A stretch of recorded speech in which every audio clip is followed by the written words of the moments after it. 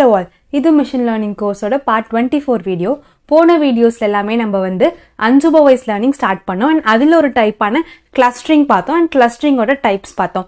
unsupervised learningலே பார்த்தீங்கன்னா இன்னொரு type of algorithm இருக்கு, அதான் dimensionality reduction. ஸோ இந்த வீடியோவில் வந்து நம்ம dimensionality reduction and அதோட ஒரு டைப் தான் பார்க்க போகிறோம். ஸோ வாங்க வீடியோக்குள்ளே போகலாம். அதுக்கு முன்னாடி நீங்கள் இந்த சேனலை சப்ஸ்கிரைப் பண்ணலன்னா மறக்காமல் சப்ஸ்கிரைப் பண்ணிட்டு பக்கத்தில் இருக்க பெல் ஐக்கானை கிளிக் பண்ணிக்கோங்க. அப்பதான் நான் அடுத்தடுத்து போடுற எல்லா வீடியோஸுமே உங்களுக்கு நோட்டிஃபை ஆகும். ஃபர்ஸ்ட் நம்ம டைமென்ஷனாலிட்டி ரிடக்ஷனுக்குள்ள போறதுக்கு முன்னாடி உங்களுக்கு வந்து டைமென்ஷன்ஸ்னா என்னன்னு தெரியும்ல, லைக் வந்து 2D 3D இதெல்லாம் வந்து டைமென்ஷன்ஸ். இங்க வந்து மிஷின் லேர்னிங் பொறுத்த வரைக்கும் ஹை டைமென்ஷனல் டேட்டா அப்படின்னு வந்து எதை சொல்லுவாங்கன்னா, ஒரு டேட்டா செட்ல வந்து நிறைய features R attributes, features ஆட்ரிபியூட்ஸ்னா columns, so நிறைய ஃபீச்சர்ஸ் இருந்துச்சு அப்படின்னா நம்மளுக்கு வந்து தேவைப்படுற அளவுக்கு விட ரொம்ப அதிகமா இருந்துச்சுன்னா வந்து அதை தான் வந்து ஹை டைமென்ஷனல் டேட்டான்னு சொல்லி சொல்லுவாங்க. ஸோ நம்மளுக்கு வந்து ஒரு டேட்டா பாயிண்ட் பத்தி நம்மளுக்கு வந்து நிறைய இன்ஃபர்மேஷன் இருக்கு அண்ட் இவ்வளோ இன்ஃபர்மேஷன் வந்து நம்மளுக்கு தேவை இல்லை அப்படின்னா அது வந்து ஹை டைமென்ஷனல் டேட்டான்னு சொல்லி சொல்லுவாங்க. இப்போ ஃபார் எக்ஸாம்பிள் வந்து உங்களுக்கு ஒரு ஹவுஸோட டேட்டா செட் இருக்கு அப்படின்னா அதுல என்னெல்லாம் ஃபீச்சர்ஸ் இருக்கலாம், ஸ்கொயர் ஃபுட்டேஜ் இருக்கலாம், எவ்வளோ பெட்ரூம்ஸ் இருக்கு, எவ்வளோ பாத்ரூம்ஸ் இருக்கு, எந்த லொகேஷன்ல இருக்கு, அந்த ஹவுஸ் கட்டி எவ்வளோ நாள் ஆச்சு, அங்க வந்து கேரேஜ் இருக்கா, இல்லைன்னா என்னென்ன தேவையோ அந்த மாதிரி உங்களுக்கு வந்து நிறைய ஃபீச்சர்ஸ் வந்து அங்க இருக்கு. ஸோ இந்த ஒரு ஃபீச்சரும் தான் வந்து ஒரு டைமென்ஷன். ஸோ ஒரு ஃபீச்சரும் ஒரு டைமென்ஷன். ஸோ நிறைய ஃபீச்சர் இருந்தால் அது வந்து ஹை டைமென்ஷனல். இந்த மாதிரி ஹை டைமென்ஷனல் டேட்டா இருக்கிறதுனால அங்கே என்னெல்லாம் சேலஞ்ச் நடக்குதுன்னா, ஃபர்ஸ்ட் வந்து curse of dimensionality, அதாவது நம்மளுக்கு வந்து ஹை டைமென்ஷனல் டேட்டாவை வந்து ஹேண்டில் பண்றது ரொம்பவே கஷ்டம். ஸோ அதை தான் வந்து curse of dimensionalityன்னு சொல்லி சொல்லுவாங்க. இப்போ நம்ம கொடுக்குற இன்புட் டேட்டா செட்ல டைமென்ஷனாலிட்டி வந்து ரொம்ப அதிகமாச்சு அப்படின்னா அந்த மிஷின் லேர்னிங் அல்காரிதமும் மாடலும் வந்து ரொம்ப காம்ப்ளெக்ஸ் ஆகிடும், நம்ம வந்து அனலைஸ் பண்ணவே முடியாது. ஸோ அதை தான் வந்து curse of dimensionalityன்னு சொல்லுவாங்க. இன்னொன்று பார்த்தீங்கன்னா ஓவர் ஃபிட்டிங் நடக்கும். ஓவர் ஃபிட்டிங்னா என்னது, அந்த மாடல் வந்து நம்மளோட ட்ரைனிங் டேட்டா செட்ல நல்லா ஒர்க் ஆகும், பட் நம்மளோட டெஸ்ட் டேட்டா செட்ல, அதாவது இதுக்கு முன்னாடி பார்க்காத டேட்டா செட்ல வந்து ஒழுங்கா ஒர்க் ஆகாது. ஸோ அதுதான் வந்து ஓவர் ஃபிட்டிங். ஸோ இந்த மாதிரி வந்து ஹை டைமென்ஷனல் டேட்டா நம்ம யூஸ் பண்ணோம்னா ஓவர் ஃபிட்டிங் நடக்கிறதுக்கு வந்து நிறையவே சான்ஸ் இருக்கு. ஸோ இதெல்லாம் அவாய்ட் பண்ணாதான் நம்ம வந்து டைமென்ஷனாலிட்டி ரிடக்ஷன் வந்து யூஸ் பண்றோம். இந்த டைமென்ஷனாலிட்டி ரிடக்ஷன் என்ன பண்ணோம்னா நம்மளோட காம்ப்ளெக்ஸ் டேட்டா செட்டை சிம்பிளிஃபை பண்ணும், அதாவது நம்மளோட டைமென்ஷன்ஸ் ஆர் ஃபீச்சர்ஸ் அதோட நம்பரை வந்து கம்மி பண்ணும். At the same time most of the important information எல்லாமே வந்து அப்படியே வச்சுட்டு தேவையில்லாத ஃபீச்சர்ஸை வந்து குறைச்சிரும். ஸோ இதுதான் வந்து டைமென்ஷனாலிட்டி ரிடக்ஷன் வந்து யூஸ் பண்றாங்க. இந்த மாதிரி நம்ம டைமென்ஷன்ஸை குறைக்கிறதுனால என்ன ஆகும் அப்படின்னா நம்மளோட டேட்டா செட்டோட ஸ்டோரேஜ் சைஸும் வந்து குறையுது அண்ட் அதோட ட்ரைனிங் டைமும் வந்து குறையும். நீங்க வந்து நிறைய டேட்டா நிறைய ஃபீச்சர்ஸோட கொடுத்தீங்கன்னா உங்களோட ட்ரைனிங் டைம் வந்து ஜாஸ்தி ஆகும், பட் நீங்க வந்து கம்மி பண்ணி கொடுத்தீங்கன்னா உங்களோட ட்ரைனிங் டைமும் வந்து கம்மியாகும். அண்ட் நம்ம வந்து கம்மி டைமென்ஷன்ஸோட டேட்டா கொடுத்தாலும் நம்மளால வந்து டேட்டா அனாலிசிஸ் நம்ம வந்து ஈஸியா வந்து குவிக்கா பண்ணிடலாம். நீங்க வந்து டைமென்ஷனாலிட்டி ரிடக்ஷன் பத்தி பாத்தீங்கன்னா அது பண்றதுக்கு வந்து 2 டைப்ஸ் இருக்கு. ஃபர்ஸ்ட் பாத்தீங்கன்னா ஃபீச்சர் செலக்ஷன், அதாவது எல்லா ஃபீச்சர்ஸையும் யூஸ் பண்ணாம எல்லா டைமென்ஷன்ஸும் யூஸ் பண்ணாம கரெக்டா நம்மளுக்கு மோஸ்ட் யூஸ்ஃபுல்லா இருக்க டேட்டா மொத்தம் எடுத்து யூஸ் பண்றதா வந்து ஃபீச்சர் செலக்ஷன்.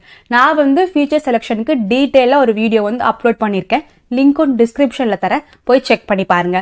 இதான் வந்து ஃபர்ஸ்ட் வே. நெக்ஸ்ட் பாத்தீங்கன்னா ஃபீச்சர் எக்ஸ்ட்ராக்ஷன். அதுல ஒரு டைப் தான் வந்து PCA, principal component analysis. Principal component analysis வந்து என்ன பண்ணுவோம்னா சிம்பிளா எல்லா கோரிலேட்டட் ஃபீச்சர்ஸுமே லீனியர்லி அன்கோரிலேட்டட் ஃபீச்சர்ஸா வந்து மாத்திரும் with the help of orthogonal transformation use பண்ணி. அண்ட் இந்த புதுசா ஃபார்ம் பண்ண ஃபீச்சர்ஸ் தான் வந்து பிரின்சிபல் காம்பனன்ட்ஸ் சொல்லி சொல்லுவாங்க. சிம்பிளா நான் வந்து இதை பிரேக் டவுன் பண்ணி உங்களுக்கு எக்ஸ்பிளைன் பண்றேன். ஃபர்ஸ்ட் வந்து observations of correlated features. So correlated ஃபீச்சர்ஸ்னா என்னது, இப்போ வந்து உங்களுக்கு ஒரு டேட்டா செட் இருக்கு, அதுல வந்து நிறைய ஃபீச்சர்ஸ் இருக்குன்னு சொல்லி வச்சுக்கோங்க. இந்த மாதிரி நிறைய ஃபீச்சர்ஸ் இருக்கும்போது ஒரு ஃபீச்சரும் வந்து மேபி இன்னொரு ஃபீச்சரோட ரிலேட்டடா இருக்கலாம். சப்போஸ் பாத்தீங்கன்னா கலரும் சைஸும் வந்து ரிலேட்டடா இருக்கலாம். இந்த மாதிரி வந்து 2 ஃபீச்சர்ஸ் வந்து ரிலேட்டடா இருக்கும் போது அதை வந்து நம்ம கோரிலேட்டட் டேட்டான்னு சொல்லி சொல்லுவோம். ஃபார் எக்ஸாம்பிள் வந்து நீங்க இப்போ ஒரு பர்சனோட டேட்டா செட் எடுத்துக்கோங்களேன், அவங்களோட ஹைட்டும் வெயிட்டும் வந்து கோரிலேட்டடா இருக்கலாம். இப்போ வந்து சப்போஸ் ஒருத்தவங்க வந்து ஷார்ட்டா வந்து காம்பாக்டா இருந்தாங்கன்னா அவங்க வந்து வெயிட் கம்மியா இருக்கிறதுக்கு வந்து நிறையவே சான்ஸ் இருக்கு. ஸோ வந்து இதுதான் கோரிலேட்டட் ஃபீச்சர்ஸ் சொல்லி சொல்லுவாங்க. நெக்ஸ்ட் வந்து ஆர்த்தோகோனல் டிரான்ஸ்ஃபர்மேஷன்னா என்ன நடக்குது, சிம்பிளா ஆர்த்தோகோனல் டிரான்ஸ்ஃபர்மேஷன்னா என்னன்னா, அதாவது 2 டேட்டா வந்து ரைட் ஆங்கிளா இருக்கு to each other. So for example நீங்க நார்மல் கிராஃபை எடுத்துக்கோங்களேன், கீழே எக்ஸ் இருக்கு, மேலே ஒய் ஆக்சஸ் இருக்கு, ரெண்டுமே வந்து ரைட் ஆங்கிள் தானே இருக்கு. ஸோ இந்த மாதிரி ரைட் ஆங்கிள் மாத்துறது தான் வந்து ஆர்த்தோகனல் டிரான்ஸ்ஃபர்மேஷன். ஸோ PCA வந்து அந்த ஒரிஜினல் டேட்டா செட்ல ஆர்த்தோகனல் டிரான்ஸ்ஃபர்மேஷன் பண்ணும். இந்த ஆர்த்தோகனல் டிரான்ஸ்ஃபர்மேஷன் என்ன நடக்கும்னா அந்த டேட்டா வந்து அப்படியே ரொட்டேட் பண்ணும். அதோட கோஆர்டினேட்ஸ் XY எல்லா கோஆர்டினேட்ஸும் வந்து அப்படியே வந்து ரொட்டேட் ஆகி நம்மளுக்கு வந்து நியூ ஆக்சஸ் வந்து கிடைக்கும். ஸோ அதுதான் வந்து நம்ம பிரின்சிபல் காம்பனன்ட்ஸ் சொல்லி சொல்றோம். ஸோ இப்போ பார்த்தீங்கன்னா டேட்டா எல்லாமே வந்து right angle to each other வந்து இருக்கும். இதுதான் வந்து ஆர்த்தோகனல் டிரான்ஸ்ஃபர்மேஷன். நெக்ஸ்ட் பார்த்தீங்கன்னா எப்படி அது லீனியர்லி அன்கோரிலேட்டட் ஃபீச்சர்ஸா வந்து சேஞ்ச் பண்றாங்க. இப்போ நம்ம வந்து PCA அப்ளை பண்ணிட்டு நம்மளுக்கு வந்து புது பிரின்சிபல் காம்பனன்ட்ஸ் எல்லாமே கிடைச்சிருது இல்லையா, அது வந்து அன்கோரிலேட்டடா இருக்கும். அப்படின்னா என்னன்னா இதுக்கு முன்னாடி அது ரெண்டுத்துக்குமே ஒரு ரிலேஷன்ஷிப் இருந்தது இல்லை. ஃபார் எக்ஸாம்பிள் ஹைட் அண்ட் வெயிட்க்கு இப்போ அந்த ரிலேஷன்ஷிப் வந்து இருக்காது. கோரிலேஷன் போய் அந்த டேட்டா எல்லாமே வந்து அன்கோரிலேட்டட் ஆகும். கோரிலேட்டட் ஃபீச்சர்ஸை வந்து லீனியர்லி அன்கோரிலேட்டட் ஃபீச்சர்ஸாக வந்து சேஞ்ச் பண்ணுறது யூசிங் ஆர்த்தோகனல் டிரான்ஸ்ஃபர்மேஷன் ட்ரான்ஸ்ஃபார்ம் பண்ணி நம்மளுக்கு ஒரு புது பிரின்சிபல் காம்பனன்ட்ஸ் கிடைக்கிறதா வந்து principal component analysis. For example நீங்கள் இங்கே பார்த்தீங்கன்னா ஃபர்ஸ்ட் இருக்க கிராஃப் பார்த்தீங்கன்னா இது வந்து 3D. இங்கே வந்து ஒரு சிலிண்டர் ஷேப்டு இருக்கு, இங்கே வந்து X இருக்கு, இங்கே வந்து Y இருக்கு. ஸோ இதுதான் நம்மளோட 3D டேட்டா.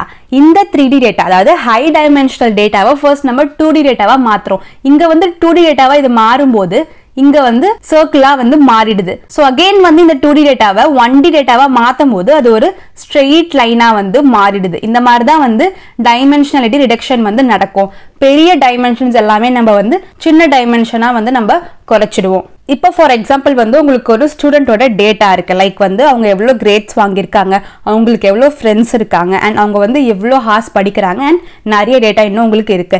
பட் இங்கே பார்த்தீங்கன்னா இந்த இன்ஃபர்மேஷன் வந்து உங்களுக்கு ரொம்ப காம்ப்ளிகேட்டடாக இருக்கலாம். பிகாஸ் உங்களுக்கு வந்து நிறைய ஃபேக்டர்ஸ் இருக்கு. அதாவது ஆட்ரிபியூட்ஸ் டைமென்ஷன்ஸ் வந்து உங்களுக்கு ரொம்ப நிறைய இருக்கிறதுனால உங்களுக்கு வந்து இது ரொம்ப காம்ப்ளிகேட்டடாக இருக்கலாம். இப்போ வந்து நம்ம இதை எப்படி சிம்பிளிஃபை பண்ணுறதுன்னு சொல்லி பார்க்கறதுக்கு தான் நம்ம வந்து பிரின்சிபல் காம்பனன்ட் அனாலிசிஸ் வந்து நம்ம யூஸ் பண்ணுறோம். லைக் வந்து எதுக்கு பிரின்சிபல் காம்பனன்ட் அனாலிசிஸ் நம்ம யூஸ் பண்ணுறோம் அப்படின்னா எந்த கீ ஃபேக்டர்ஸ் வந்து நம்மளுக்கு நிஜமாலே முக்கியம். இந்த மாதிரி ஸ்டூடெண்ட் வந்து ஒழுங்காக ஸ்கூலில் படிக்கிறாங்களா இல்லையா அப்படின்றதுக்கு நம்மளுக்கு எந்த ஃபேக்டர்ஸ் ரொம்ப மெயினாக தேவைப்படுதோ அதை மட்டும் கண்டுபிடிச்சி மாடலுக்கு கொடுக்கறதுக்காக தான் நம்ம வந்து PCA யூஸ் பண்ணுறோம்.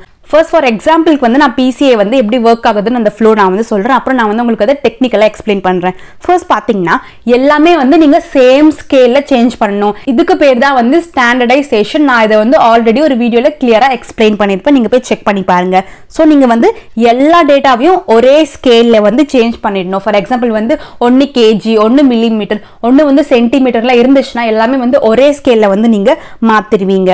நெக்ஸ்ட் வந்து அந்த டேட்டால நீங்க வந்து பேட்டர்ன்ஸை கண்டுபிடிப்பீங்க. இது வந்து அன்சூப்பர்வைஸ் அல்காரிதம்னால உங்களோட வேலை என்னது, பேட்டர்ன்ஸை வந்து உங்க வேலை கிடையாது, அந்த மாடலோட வேலை வந்து பேட்டர்ன்ஸை கண்டுபிடிக்கிறது. பிகாஸ் நீங்க அதை அவுட்புட் கொடுத்து ட்ரெயின் பண்ணல. ஸோ அதுவே வந்து இந்த டேட்டால இருக்க பேட்டர்ன்ஸ் எல்லாமே கண்டுபிடிச்சு எது ரிலேட் ஆயிருக்கு, இதுவும் ரிலேட் ஆயிருக்கு அப்படின்னு சொல்லி இந்த டேட்டாக்குள்ள இருக்க ரிலேஷன்ஷிப்பை வந்து கண்டுபிடிக்கும். ஃபார் எக்ஸாம்பிள் வந்து இது கண்டுபிடிக்கலாம், எந்த ஸ்டூடெண்ட் வந்து நிறைய நேரம் படிக்கிறாங்களோ அவங்க வந்து நிறைய கிரேட் வந்து எடுக்கிறாங்க அப்படின்னு சொல்லி வந்து இது கண்டுபிடிக்கலாம்.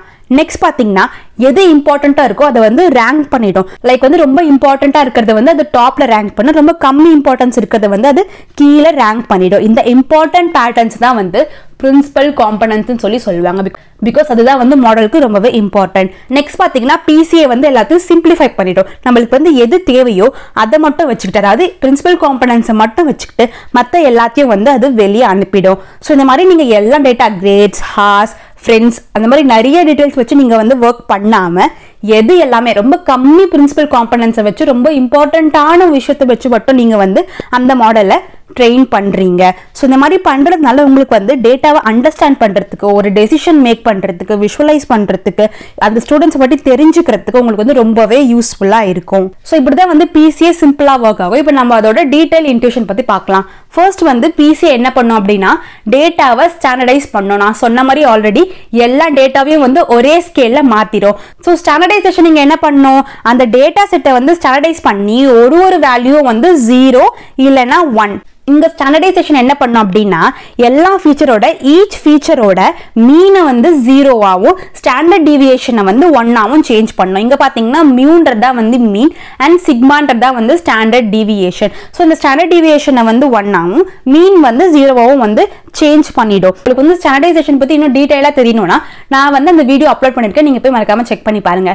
நெக்ஸ்ட் ஸ்டெப் என்ன பண்ணும் அப்படின்னா கோவேரியன்ஸ் மேட்ரிக்ஸை வந்து கால்குலேட் பண்ணணும். நான் ஆல்ரெடி சொன்ன மாதிரி பேட்டர்ன்ஸை கண்டுபிடிக்கணும்னு சொல்றேன்ல, ஸோ வந்து இந்த மாதிரி அது கண்டுபிடிக்கிறதுக்கு கோவேரியன்ஸ் மேட்ரிக்ஸ் தான் வந்து யூஸ் பண்ணோம். ஸோ நம்மளுக்கு வந்து மேலே ஸ்டாண்டர்டைஸ் டேட்டா வந்து கிடைச்சிருச்சோ, இப்போ நம்ம வந்து அதை வச்சு கோவேரியன்ஸ் மேட்ரிக்ஸ் வந்து பில்ட் பண்ண போறோம். ஸோ இந்த கோவேரியன்ஸ் மேட்ரிக்ஸ் எதுக்கு அப்படின்னா, ஒரு ஃபீச்சரோ இன்னொரு ஃபீச்சரோட எவ்வளோ டிபெண்ட் பண்ணிருக்கு, ஸோ இந்த ஃபீச்சர் ஏற அந்த ஃபீச்சர் இறங்குதா இல்லை அந்த ஃபீச்சரோ ஏறுதான்னு சொல்லி நம்ம கண்டுபிடிக்கிறதுக்காக தான் இந்த கோவேரியன்ஸ் மேட்ரிக்ஸ் வந்து யூஸ் பண்ணுவோம். ஃபார் எக்ஸாம்பிள் நீங்க பாத்தீங்கன்னா x1 கோவேரியன்ஸ் ஆஃப் x1 x2ன்றது ஒரு ஃபீச்சர் அண்ட் x2ன்றது இன்னொரு ஃபீச்சர். ஸோ ரெண்டு ஃபீச்சருக்கும் உள்ள கோவேரியன்ஸ் வந்து இந்த ஃபார்முலா யூஸ் பண்ணி தான் நம்ம கண்டுபிடிப்போம். ஸோ இந்த ஃபார்முலா யூஸ் பண்ணி தான் வந்து அந்த மாடல் கண்டுபிடிக்கும். ஸோ சப்போஸ் இந்த வேல்யூ வந்து நம்மளுக்கு பாசிட்டிவாக கிடைச்சதுன்னா x1 ஏற x2 ஏறுது. பட் நம்மளுக்கு வந்து நெகட்டிவாக கிடைச்சதுன்னா x1 ஏற x2 குறையுதுன்னு சொல்லி அர்த்தம். 0 கிடைச்சதுன்னா ரெண்டுத்துக்கும் வந்து ஒரு டைரக்ட் ரிலேஷன்ஷிப் கிடையாதுன்னு சொல்லி அர்த்தம். ஸோ இந்த மாதிரி தான் வந்து கோவேரியன்ஸ் மேட்ரிக்ஸ் பில்ட் பண்ணி ரெண்டு ஃபீச்சர்ஸோட ரிலேஷன்ஷிப்பை வந்து நம்ம கண்டுபிடிக்கணும். நெக்ஸ்ட் பார்த்தீங்கன்னா ஈகன் வேல்யூஸ் அண்ட் ஈகன் வெக்டர்ஸை வந்து அது கண்டுபிடிக்கும். ஃபார் எக்ஸாம்பிள் வந்து உங்க டேட்டா ஒரு ஜிக்ஸா பசில்னு சொல்லி வச்சுக்கோங்களேன். ஸோ உங்க பசில்ல வந்து நிறைய பீசஸ் இருக்கு. ஸோ அந்த ஒரு பீஸும் தான் வந்து உங்களோட டேட்டால இருக்கு அந்த இன்ஃபர்மேஷன் சொல்லி வச்சுக்கோங்களேன். ஸோ அந்த ஃபுல் பசில் தான் வந்து உங்களோட டேட்டா செட் அண்ட் அதில் இருக்க குட்டி குட்டி பீசஸ் வந்து உங்களோட டேட்டான்னு சொல்லி வச்சுக்கோங்க. ஸோ இந்த பசில் பொறுத்த வரைக்கும் eigen values and eigen vectors அப்படின்னா என்னன்னா, இப்போ வந்து உங்களுக்கு எந்த பீசஸ்லாம் வந்து ரொம்ப இம்பார்ட்டன்ட் அந்த பசில்ல வந்து நம்ம வந்து புரிஞ்சுக்கிறதுக்கு, அதாவது டக்குனு இந்த பசில் பத்தி ஒரு ஐடியா கிடைக்கிறதுக்கு நம்மளுக்கு எந்த பீசஸ்லாம் ரொம்ப இம்பார்ட்டன்ட் அப்படின்னு கண்டுபிடிக்கிறதுக்கு வந்து ஈகன் வேல்யூ வந்து யூஸ் பண்ணுவோம். இந்த ஈகன் வேல்யூ என்ன பண்ணுவோம்னா, ரொம்ப இம்பார்ட்டன்டான கிரிட்டிக்கல் பசில் பீஸ்ல நம்மளுக்கு வந்து கண்டுபிடிக்கிறதுக்கு ஹெல்ப் பண்ணும். ஸோ இதுதான் வந்து ஈகன் வேல்யூஸ். இப்போ வந்து ஈகன் வெக்டர்ஸ் அப்படின்னா என்னன்னா, ஸோ ஒரு ஈகன் வெக்டர் பார்த்தீங்கன்னா உங்களோட ஆரோஸ் மாதிரி, அதாவது ஒரு ஆரோவும் வந்து டிஃப்ரெண்ட் சைடில் வந்து பாயிண்ட் ஆகும் உங்களோட பசில்லே.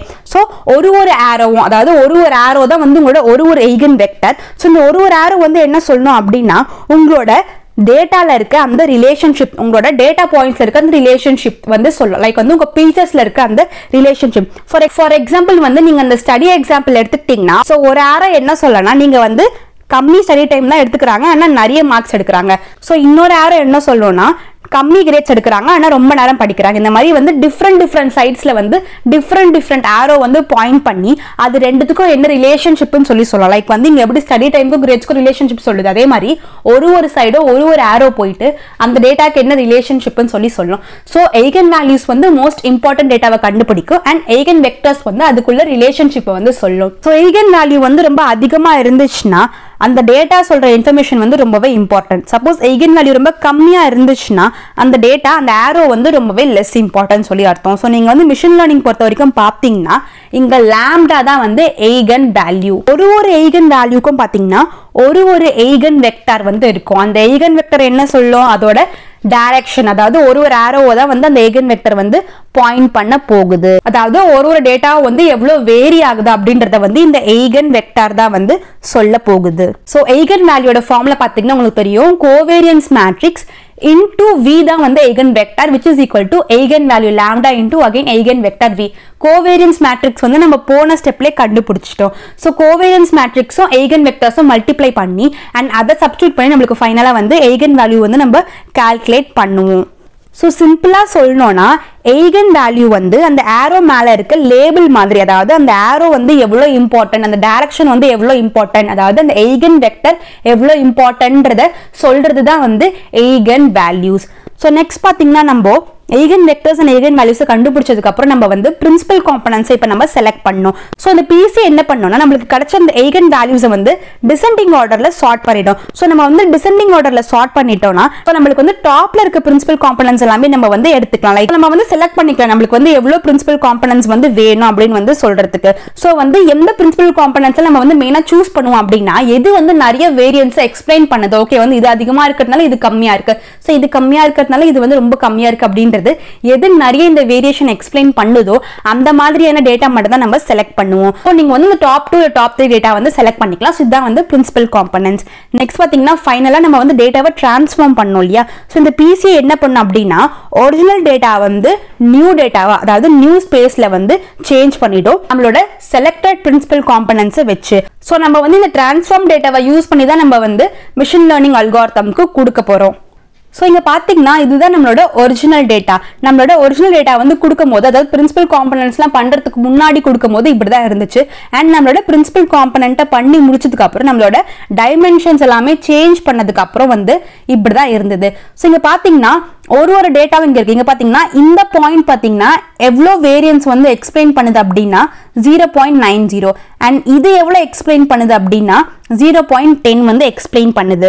இப்போ வந்து ஃபார் எக்ஸாம்பிள் வந்து டோட்டல் வேரியன்ஸ் அப்படின்னா என்னன்னா, இப்போ நம்மளுக்கு வந்து டேட்டா செட்ல வந்து மல்டிபிள் ஃபீச்சர்ஸ் இருக்குன்னு வச்சுக்கோங்களேன். ஸோ ஒரு ஃபீச்சரும் வந்து ஒரு வேரியபிலிட்டி வந்து எக்ஸ்பிளைன் பண்ணணும். ஸோ இந்த வந்து மொத்த ஃபீச்சர்ஸ் எக்ஸ்பிளைன் பண்ற அந்த வேரியபிலிட்டியும் ஆட் பண்ணி சொல்றதா வந்து டோட்டல் வேரியன்ஸ்.